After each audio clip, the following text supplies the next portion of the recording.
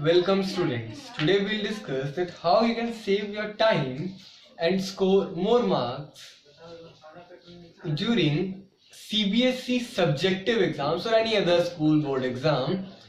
We'll take example of chemistry. Okay. First of all, there are different type of questions. Questions of 1 mark, 2 mark, 3 marks and 5 marks.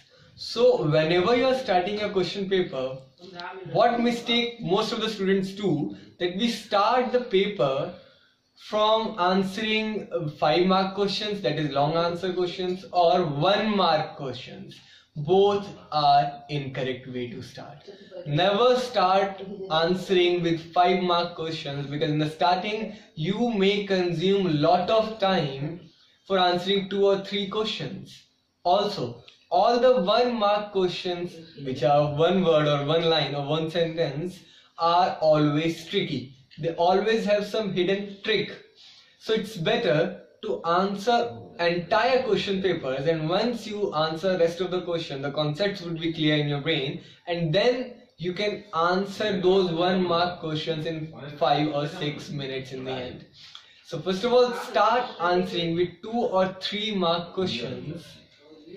Obviously, no doubt, start with that section in which you are 100% sure.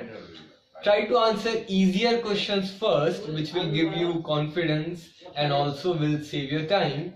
Then move to after answering 2 or 3 marks questions, then move to 5 mark questions, and in the end answer 1 mark questions. In this way, you will be able to save your time and score good marks in your subjective board exams. Stay tuned for more videos of organic, inorganic and physical chemistry on various topics. Thank you.